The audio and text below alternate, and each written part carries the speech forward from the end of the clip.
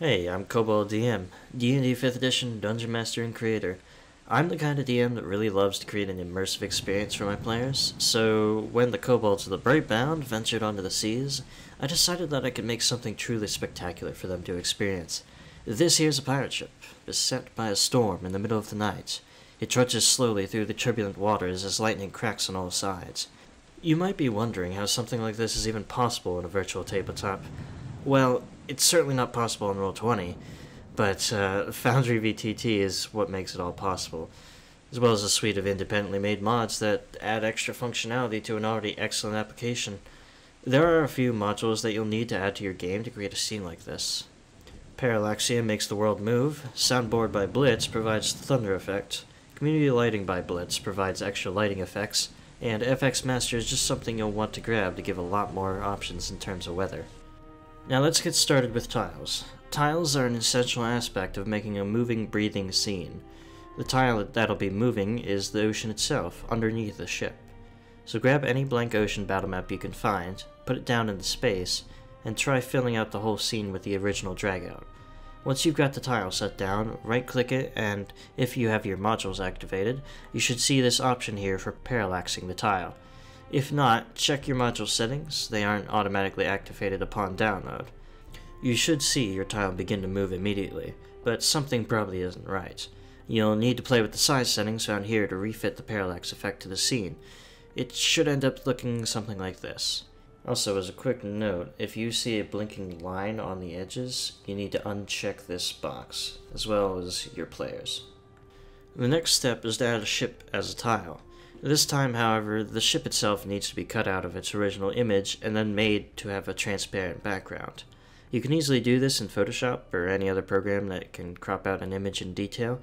Here's a speedy little walkthrough of using Photoshop to do it.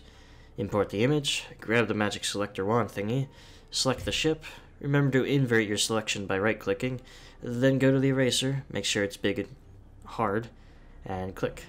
Shave down the image so that it has no extra spacing on the margins, and you're done. Now that you've got an image, import it as a tile. It'll probably be squished, so play around with the settings until it looks right. Next, throw down some walls, doors, and windows to finalize the scene. Maybe add some lighting for the lanterns here. Now that the scene's set, we can start adding the lightning. Let's turn down the lights and add some rain. Pop in some ambient rain sounds, which you can find easily on the modules list. I personally use Michael Gaioffi's. With the scene set, let's bring in the storm. Pop down a light effect and browse the effects panel. You should see one called Audio Pulse. Basically, it activates the lighting animation based on the range of the audio. You should also set the connection to Soundboard. For lightning, you'll want to make the bright range 5,000 feet and the dim range 0, so that there's no perceptible fading bubble of light. This way, it's a simple fade, the way something going at light speed should look. Pump the intensity to 100, as well as the speed, and change the audio range to high so that the brightest flash only occurs at the highest intensity of strikes. Now we're ready for the sound. You'll find it in the audio section here. Open up this module. It should be 4 boxes. You'll see plenty of sounds here. You can test them out with a click, but what you'll want to do is go to the thunder, click these dots, and set it to a timer. You won't see it instantly happen, but if you wait, you should see a flash when the effect fires. Because of how these mods work, the sound must be turned up for the lightning to also work. So if your players don't see lightning, tell them to up their audio.